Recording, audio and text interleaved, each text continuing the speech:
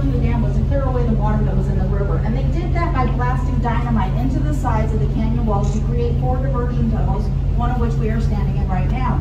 Each of these tunnels are 50 feet in diameter, but they actually blew them out to 56 feet and then lined 3 feet of concrete all the way around. The tunnels are approximately 3/4 of a mile in length on each side, so it took almost 2 years to do that first part of the project with all the blasting, digging, excavating out the dirt and rock, and then to get the water actually to go into the tunnels, they took a lot of that excavated dirt and rock, and they used it to create 2 smaller dams called cofferdams, one at the top and one at the lower end.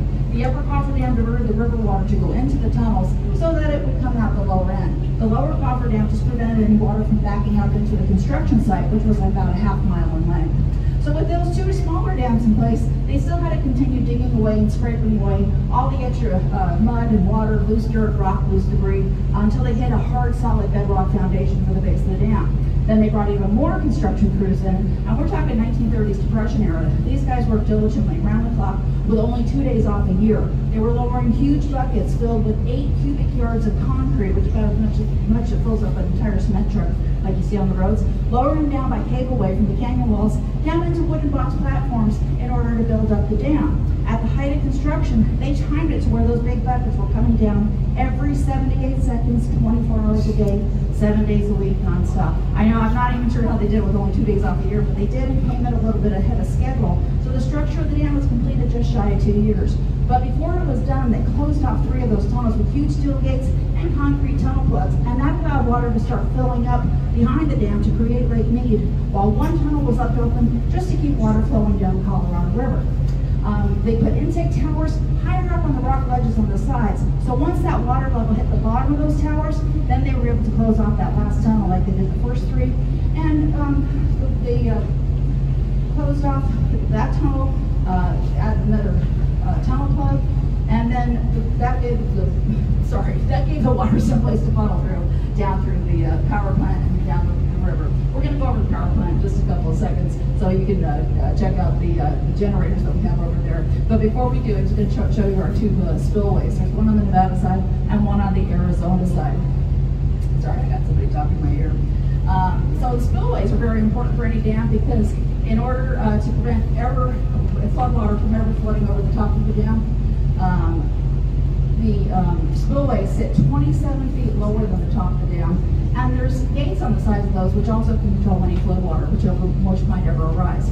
So if that ever happens, water goes down to the spillways, and then it drains out into other tunnels that were built over those tunnel plugs and makes its way down the diversion tunnel downriver, so we never have to worry about flood situations. Now, the only time the spillways have been used, there's only 2 times in history of the Hoover Dam that the spillways were used. The first time was for testing in 1941 when the lake was first filled, and the second time was a flood emergency we had in 1983. A lot of rain and snow up in the mountains that year, and the snowmelt coming down from the Rocky Mountains and the upper basin states was so heavy along with more rains that summer that the level of Lake Mead rose to just 7 feet below the top of the dam, as you can see in this picture to the right. So this is that little wall back there is actually the top of our dam, the intake towers, and then water gushing down to the spillways. As a local, it was really big news to see at the time because the water pressure going over was so hard, and it ran continuously for 63 days as those floodwaters came down. But to see it was a sight because of the water coming out the base of the tunnels, and like I said, the spray and the spillways coming back up. I told people it was actually better than any water show that you can see at the Bellagio. And just because somebody happened to ask me this once, I saw it in 1983, not 1941, because not that old. Okay, so I'm going to lead you guys back to the elevators now. We're going to head over to the power plant. We are going to use 2 elevators again, but if you get on a different one from the one you came on, don't panic because we're all going to go to the same spot. But do stay with your immediate. The intake towers, it travels down into these pipes, and the pressure then it diverts off into smaller pipes that go beneath our power plant floor, so that increases the pressure, and that's what hits those generators at the power plant that come through. So yeah, so this comes from the intake towers, travels through, and you feel that vibration underneath your feet. That's actually water that is traveling beneath us right now. And at times that water will go up to 96,000 gallons a second, which is enough to fill an Olympic-sized swimming pool in less than 7 seconds. Go there, they come to the side, and then those will actually go over to the generators.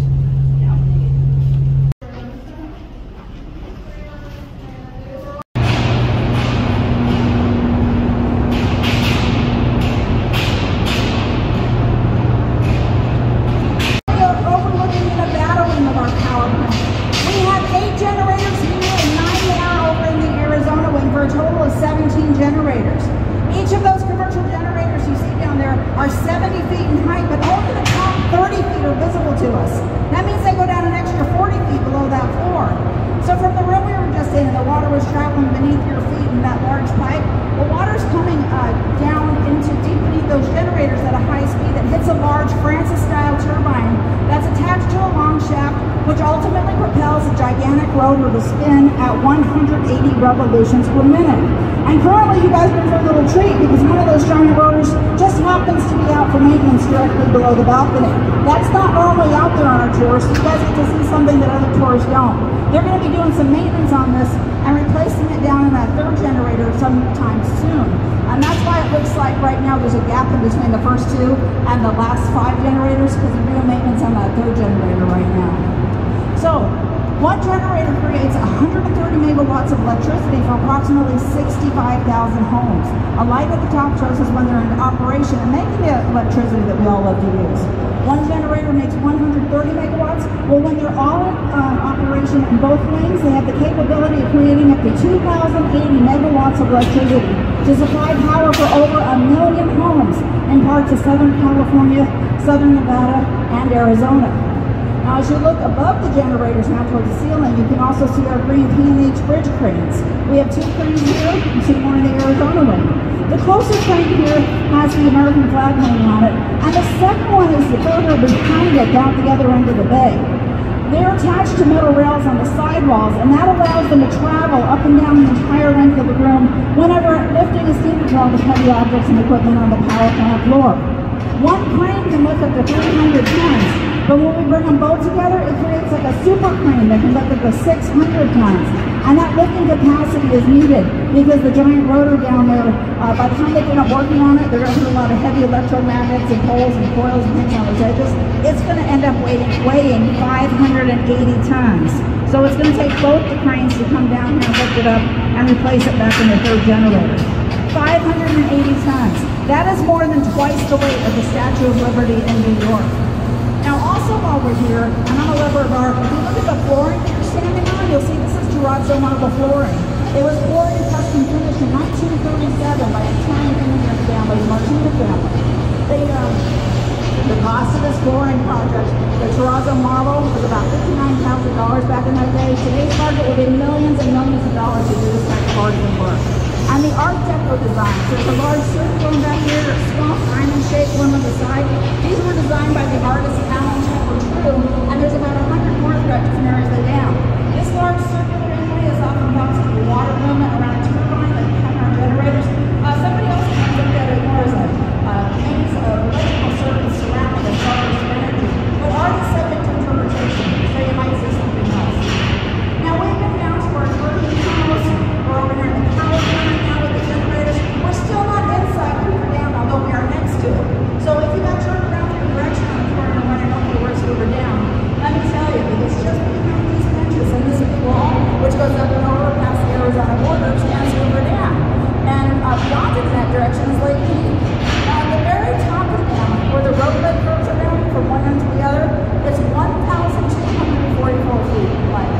The height of the dam, 726 feet tall. But the thickness at the very top, it's only 45 feet thick in that roadway from one side of the road to the other. However, as the sidewalls come down, it spans out greatly, so the base of the dam is 626 feet thick at the bottom. That is basically, when you're out there looking around, you can say that's what the big dam is. Sorry, I just got to throw one in there for you. Okay, we're at the point of our tour where anybody wearing the red, white, blue wristband, that you're on that 1 hour dam tour, you're going to meet Alan at the corner gate over here where he's going to lead you now inside the dam. So if you're wearing the wristband, hold it up and show Alan, and he's going to take you on the rest of the tour.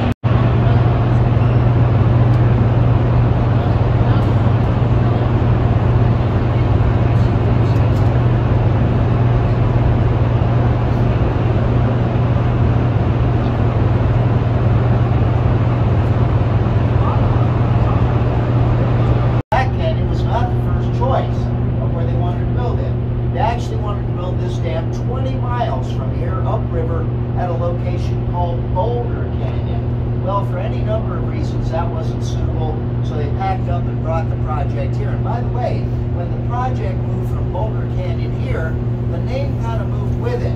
So people were referring to this dam as the Boulder Canyon Dam or Boulder Dam. You ever hear it called Boulder Dam?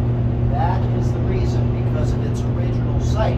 It's always been Hoover Dam, however, named after our 31st president, Herbert Hoover, but not officially so until an act of Cyprus in 1947. So why did they choose this canyon over that one? A couple of reasons.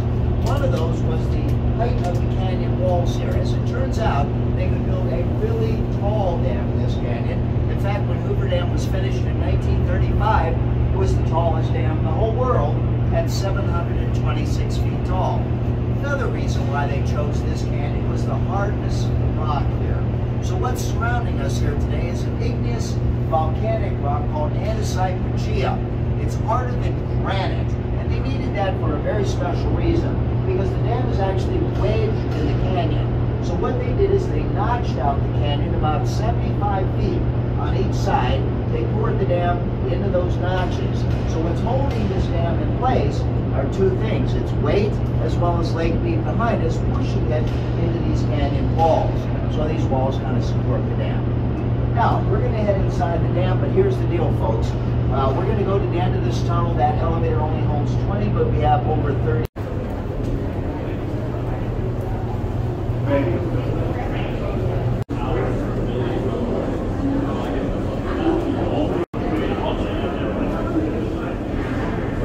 Center of Hoover Dam. Lake Mead is to your front there, about 150 feet to that wall. So in other words, the dam is about 450 feet thick at this level.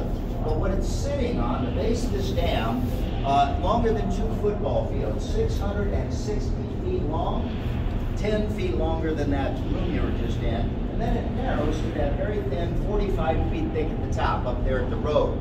So in other words, what Hoover Dam is, it's a concrete wedge that sits here in old Black Canyon. Currently you are surrounded by 6.6 million tons of concrete. And that 6 million tons was in fact the largest single mass of concrete poured in one place in the history of the world up until then. They tell me there's as much mass in this structure as there is in the largest pyramid in Egypt. So quite a monolith here. Now, as I mentioned, there are several firsts and records that were set by this dam. I mentioned one out there, tallest dam in the world in 1935. Today, as we mentioned out there, we're number 33. And as I was telling this gentleman, I'll tell you about the tallest dam. The tallest dam in the world today is called the Jinping Dam. It's in China. It's 300 feet taller than we are. It is over 1,000 feet tall, so it must be quite a monolith. Now, we may not be the tallest dam in the world anymore, but I still think we're the best dam in the world. Now, we are the tallest concrete dam in the Western Hemisphere, however, that record still holds. Now, another record that was set by this dam, and a lot of people aren't aware of it, was that we produced the most hydroelectric power in the world for 10 years after this dam was built. And when I say hydroelectric power, you know what I mean. That's power you get from flowing water, in this case, the Colorado River and Lake Mead. Well, obviously, a lot of years have passed. Once again, the largest producer of hydroelectric power is in China. Once again, it's called the Three Gorges Dam. Have you ever heard of that dam? It's in the news quite a bit. So let me give you some comparisons, how things have changed over the last 87 years. Now, we are capable at full efficiency of doing a little over 2,000 megawatts of power.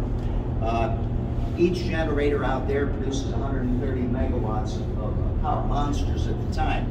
Well, the Three Gorges Dam in China today can do 22,000 megawatts, 11 times our capability, and their generators 700 megawatts compared to our 130. So in other words, there's been a lot of technological changes over the last 80 plus years. But in the United States today, Hoover Dam does not produce the most hydropower. That would be the Grand Coulee Dam. It's up in Washington State on the Columbia River. I believe they do about 6,800 megawatts to our 2,000. Lee, we're going to have you go down on 35. I thought somebody was asking a question. But even though hydropower, it's a very clean source of energy, and it's very efficient, and we do produce a lot of it in this country, but on a per capita basis, not so much. Hydropower only accounts for about 6.5% of our overall power needs in the U.S. It's not a lot, but every little bit helps, right? Producing the most power in this country today is something I have at home, and I'll bet you do too. natural gas. That's what produces the most power. Second on the list, coal burning plants. We still have those. Third on the list, producing the most power, nuclear power. And we're fourth. And then, of course, coming in big in the future would be probably wind and solar, right? So it all goes into that grab bag of how we charge our cell phones and our new Teslas, right? So, anybody have any questions? We're still waiting for the elevator. Should be here in a couple of minutes. How much longer can you all produce? I mean, Okay. what's the prediction on this? Well, the predictions don't look good. Okay, let's go back to the level of the lake. Now, if you have not seen Lake Mead up till now, you will at the end of the tour. You'll be up there on the top of the dam.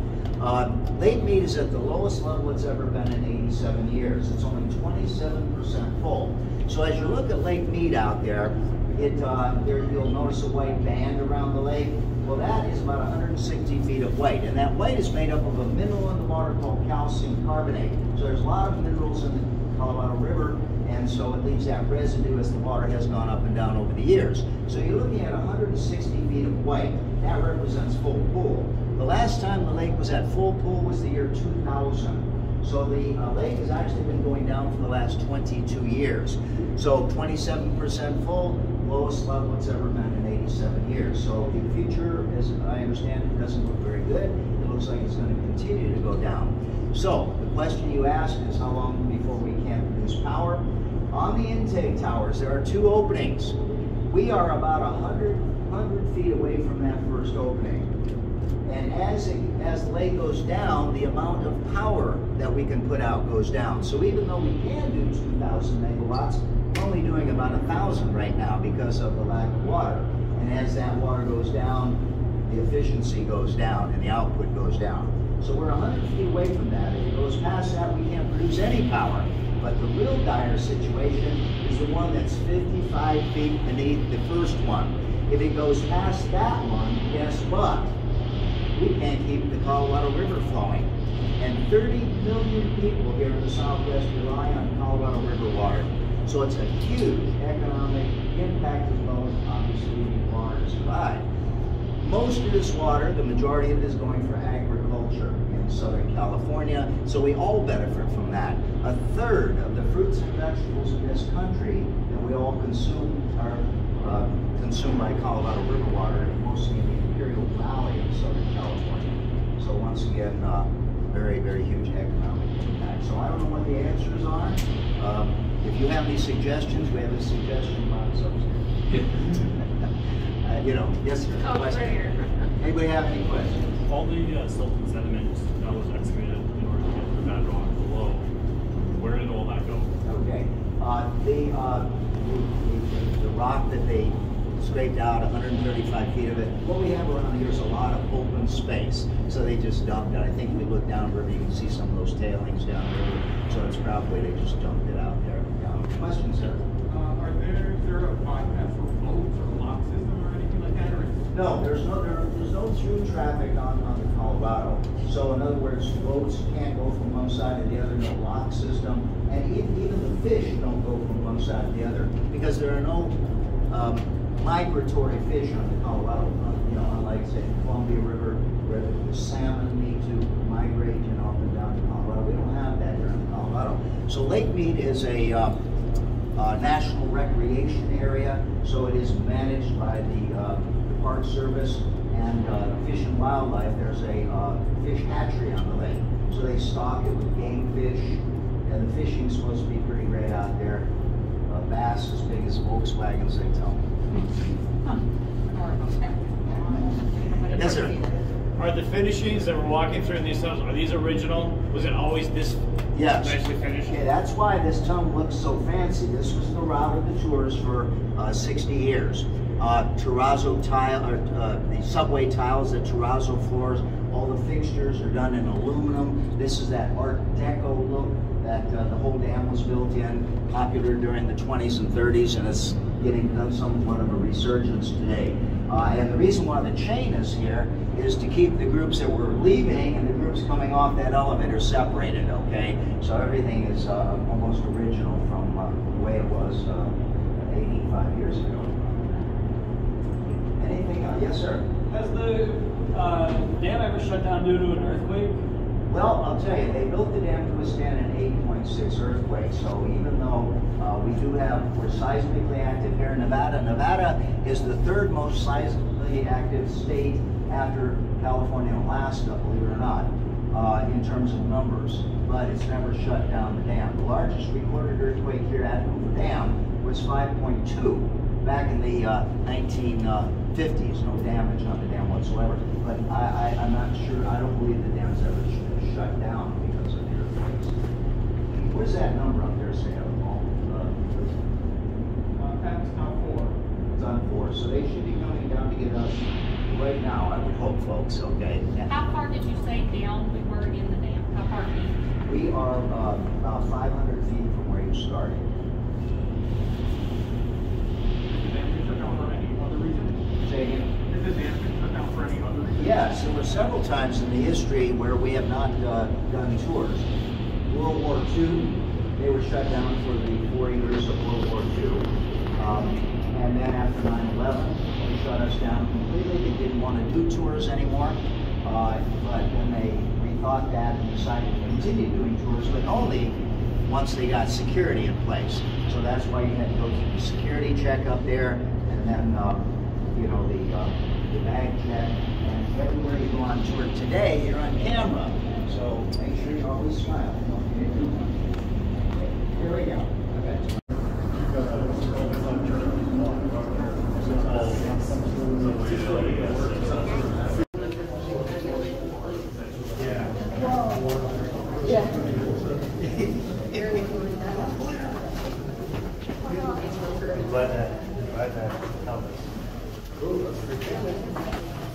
That's not that far down. It's fast.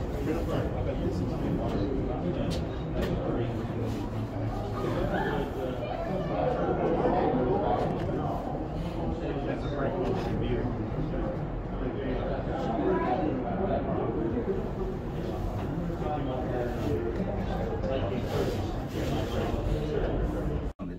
This is the upper left one as you look at it, 75 feet down, one beneath us, and there are 2 corresponding air vents on the Arizona side. So why, in fact, do we have these air vents in the dam? Not for looks. They're here for a specific reason. They're here to bring the air into the center of this 6 million tons of concrete to help with the curing or the hardening of the concrete, which is extremely long term. Now, the way curing was just explained to me, it's kind of a bell-shaped configuration. So even though Hoover Dam's 87 years old, we're at the bottom of that bell in terms of the hardness of this concrete. Over the years, it's going to work its way up to the hardest, and then over the centuries, this thing is going to weaken. If not invented by the ancient Romans, concrete was certainly perfected by them. And some of that Roman concrete, I understand, is still curing. So talk about long term, right?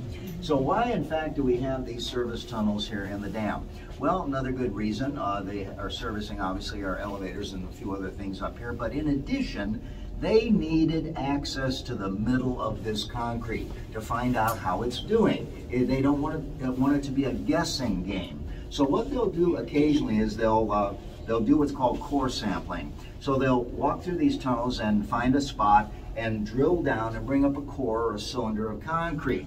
They do compression tests on that, they do chemical tests on it, and they fill in that hole, but keep that core in our labs for comparisons over the years. And they found out that after 80 plus years, the concrete in the middle of this dam is still wet, which kind of gives you an idea of the massiveness of this structure. So how in the world did they achieve that? Well, first of all, this is not your ordinary driveway you're standing on here. They overbuilt Hoover Dam by 70%. They built this dam to withstand an 8.6 earthquake, as I mentioned earlier, and believe it or not, it has a 2,000-year life expectancy. I look at it as job security. Okay, I got it circled on my calendar. Okay, so let's say we have, we got to leave in about 10 minutes or so. If we have an earthquake in the next 10 minutes, how are we going to get out of here? Well, I always have somebody say, let's go out that air vent. Well, that is not my first choice, folks. My first choice to get out of here, if we have an earthquake, because we can't get on the elevator, is go up the staircase. They thought to put stairs in the dam, very old school. So that's our next stop, to look at that impressive staircase, which is not like the staircase you have at home. This staircase follows the angle of the dam, about a 55% grade. Also, it curves. Why does that staircase curve? Because of the shape of the dam. So to get from the top to the bottom, that staircase has to follow the inside curve of the dam. So what you'll be looking at is 717 stair steps. So keep those fingers crossed that you don't have to walk out today. So, any questions while we're standing here? Talking about the curing of the concrete during construction. Well, that was the cooling. That was a little different process. Cooling, yeah, right. when they put in, okay. They do that. Right. We did this tour about 35 years ago, and I don't think we did the air vents, but they right. talked about the cooling right. of the concrete. They put 1-inch steel pipes, they laced those through each one of the concrete blocks, and then they ran ice water from the river through those and cooled that block down in 3 days, 72 hours. So that allowed this to be a continuous pour here from start to finish. And by the way, they left those pipes in the dam. They're surrounding us right now. About 600 miles of those pipes are still surrounding us. Not serving any purpose. They aren't rebar. There is no rebar in the dam, by the way. But they did fill them in with concrete just to, you know, sort of stabilize them. But they left them in place. So, any other questions? Let's go ahead and head to the... It's just so big, it doesn't matter. The pipe works, it's rebar. Yes. There's cardio.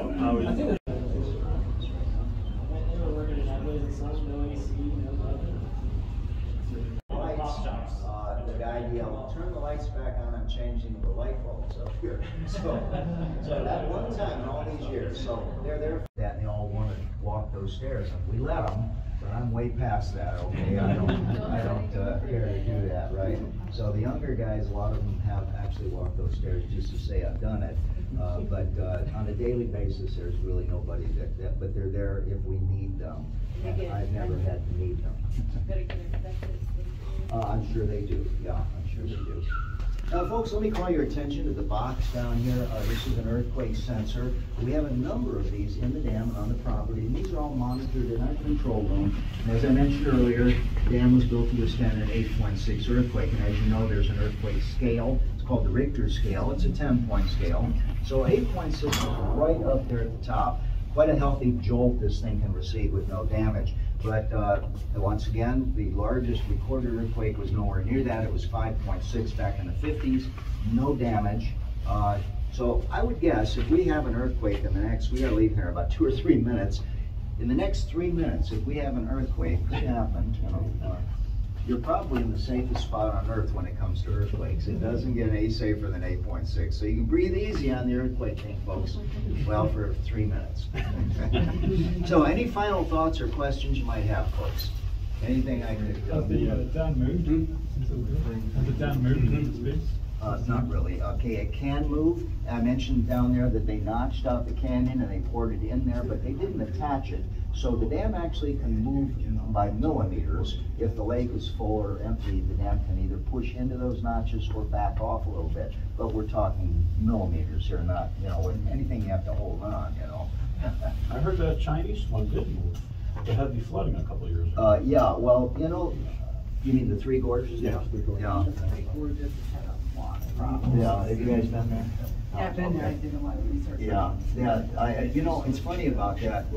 For years, as they were planning that and building that, the Chinese engineers were here at Hoover Dam with clipboard in hand, so to speak, taking notes on what we did right here.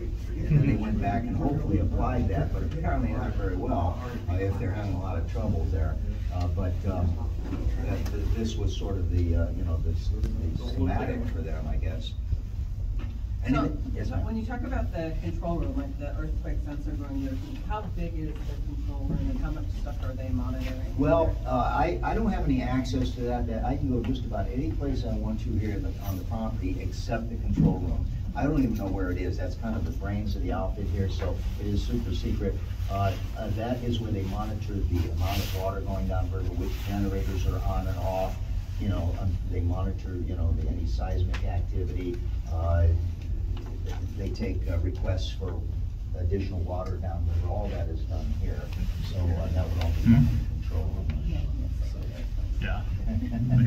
Yeah, it's pretty busy, I'm sure.